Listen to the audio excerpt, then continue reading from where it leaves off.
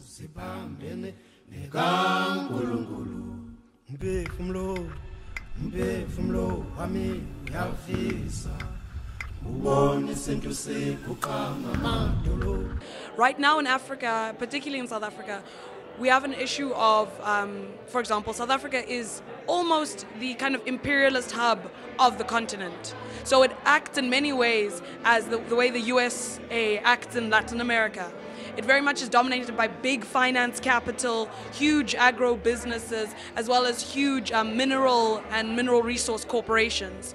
We still also inherit the same, those who owned during apartheid, during the racial segregation, the white minority, continue to own, maintain and drive industries, particularly agriculture and mining.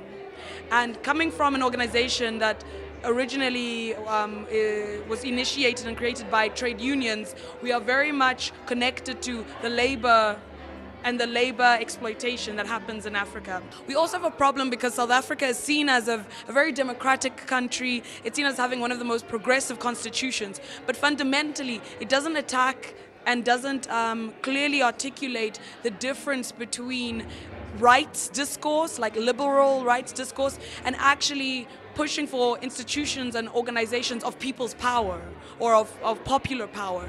Coming to Venezuela, the most incredible experience has been seeing the level of organization that happens in all sectors of society, whether it's young people leading recreational groups, whether it's the agroecological movement.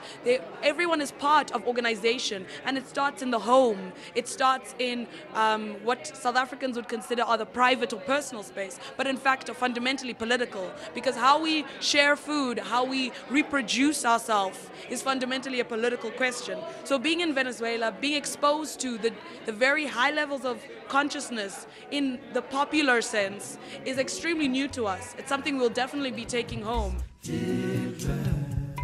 And giving brothers and sisters rejoice.